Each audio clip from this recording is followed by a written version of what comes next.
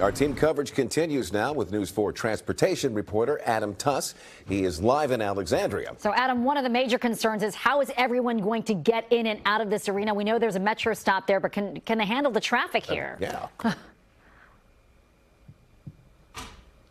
People simply probably won't come here. And you look at nearby Route 1.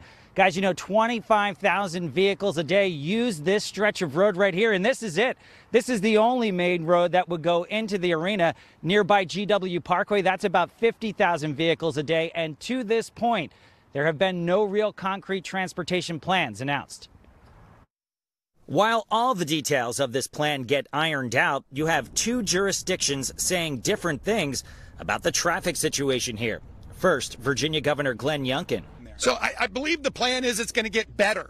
And then D.C. Mayor Muriel Bowser. That traffic is notorious, so people know about it. Well, this national landing area between Arlington and Alexandria is getting some big transportation upgrades, like new bridges, better timed traffic signals, and fast-moving buses with their own lanes. Governor Youngkin touting the progress here. There's substantial resources that are going to be brought to bear to open up the area. Second of all, we've already had major advancements in multimodal access, like the opening of the metro stop, which is just right here. You can see it right here.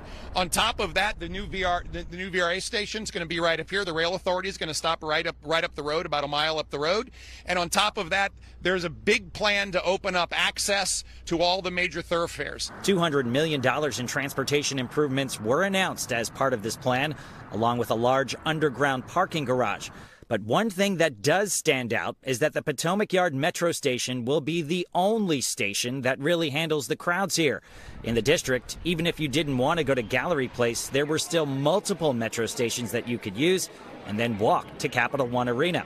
Mayor Bowser. We know how important Metro is and our transportation infrastructure is. And we believe that we have the best setup to move, 20,000 or 30,000 people in and out 80 to 100 times a year. And so I think that will be a big part of the conversation. Transportation sources with direct knowledge of this project tell News 4 any major transportation plans are still in the very early stages of development.